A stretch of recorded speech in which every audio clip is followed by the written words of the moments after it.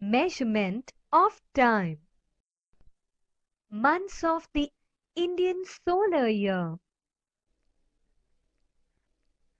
The first month is Chaitra, that has 30 to 31 days.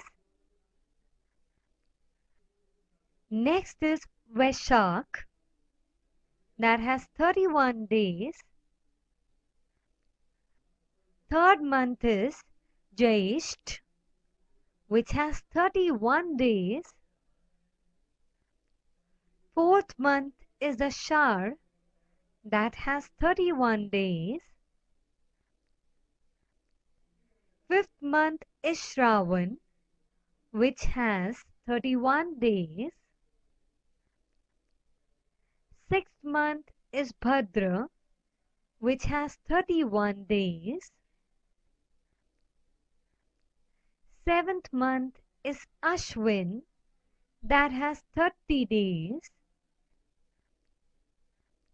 Eighth month Kartik, 30 days. Ninth month Agrahayan, which has 30 days. 10th month Paush, which has 30 days. 11th month Magh, that has 30 days. 12th month Phalgun, that has 30 days. Write the month that comes before and the one that comes after. Bhadra. Before Bhadra comes Shravan, and after Bhadra there is Ashwin. Paush. Before Paush comes Agrahayan. After Paush comes Magh. In the calendar of the Indian solar year, how many months have 31 days? 1, 2, 3, 4, 5. 5 months have 31 days, and there is one more month which sometimes have 31 and sometimes have 30 days. How many months have 30 days? 1, 2, 3, 4, 5, 6. 6 months have 30 days, and 1 month, that is Chaitra, sometimes has 30 and sometimes 31 days.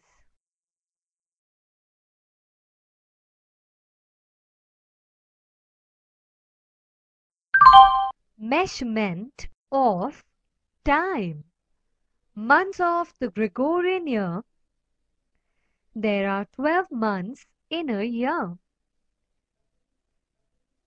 First month is January, which has 31 days.